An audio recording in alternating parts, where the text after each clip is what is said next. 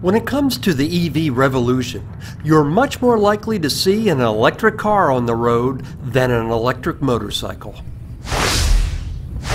In this episode of EV Rider, we're taking a look at why there aren't more electric motorcycles on U.S. roads. California-based Zero Motorcycles is believed to be the largest manufacturer by far of electric motorcycles here in the U.S. and around the world. According to motorcyclesdata.com, Zero produced about 3,500 motorcycles in 2020. The 2021 total wasn't available yet.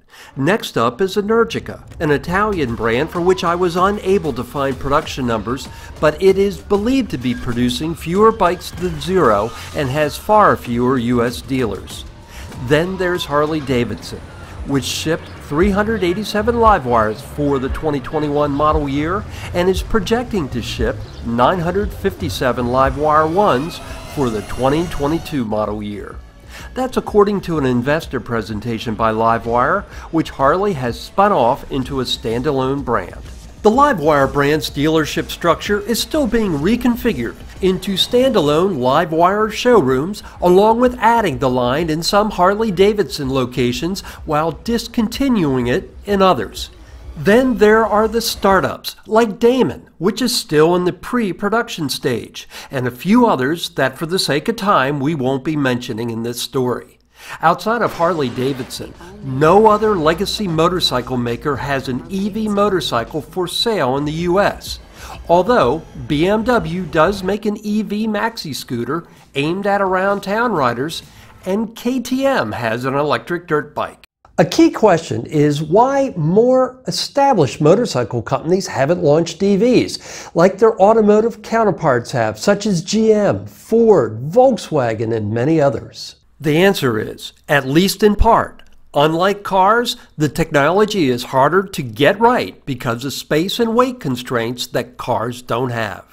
While EV evangelists will correctly point out that electric motorcyclists, such as the ones pictured here, have been crisscrossing the U.S. and other countries for years now, their EVs can't quite match their gasoline counterparts on range or refueling convenience, although some of the bikes are getting close. In the U.S., motorcycles tend to be used as secondary vehicles by most riders, with many of them going on weekend recreational rides in excess of 125 miles or more.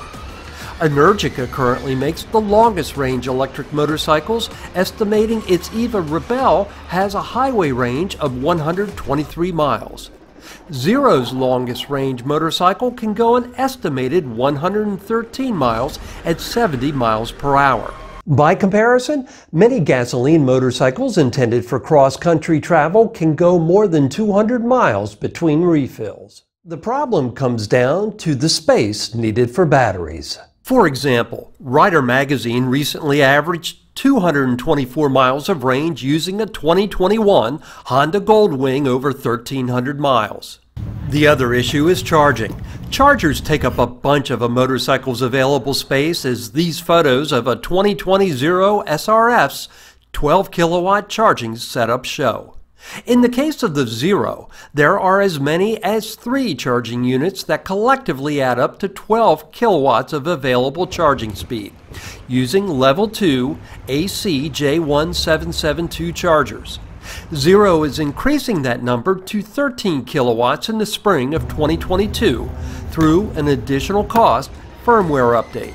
Energica and LiveWire went in a different direction, opting to use their space and voltage setup for CCS DC Level 3 chargers, which can fill a battery faster.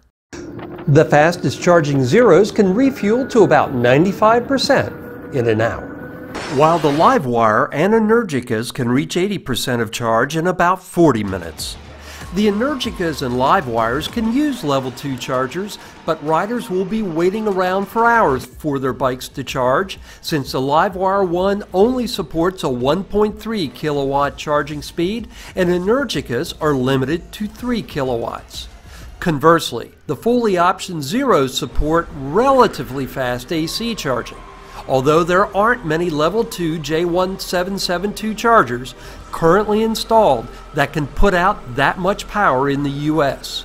Most U.S. Level 2 chargers are currently limited to 6.6 kilowatts, and some that use shared circuits can be as slow as 3.3 kilowatts. And that's the problem. Every electric motorcycle on sale today is a compromise when it comes to refueling during long-distance travel, although charging speeds are constantly improving. To date, the charging infrastructure in the U.S. has developed in a way that requires both fast Level 2 and Level 3 charging to maximize refueling options and speed. And options are critical given how weak the infrastructure is as compared to the wide availability of gas stations. The cost difference between the two charging platforms is also vastly different. Charging at CCS stations is usually much more expensive. Citing a cost example here in Jacksonville, Florida. At the time of this video's publication, an Electrify America CCS station was charging 43 cents per kilowatt of energy, while several nearby Level 2 charge point stations range from free to 14 cents a kilowatt. The Biden plan calls for 500,000 chargers to be built, but it doesn't yet specify in detail what the mix will be between J1772 versus CCS. Based on the budget number passed by Congress and stated number of charges that will be funded, it appears reasonable to conclude the majority of what will be built with public dollars will likely be Level 2 J1772 chargers. Currently, the fastest J1772 chargers in the U.S. output 19.2 kilowatts, although there are no motorcycles in production that can accept that much AC current. The fastest U.S. CCS Level 3 chargers can currently output 350 kilowatts, but motorcycles can only take advantage of a small fraction of that power. Energicas, which were the fastest charging bikes in production at the time of this story's publication, currently peak at a 20 kilowatt charging speed, according to the manufacturer's website.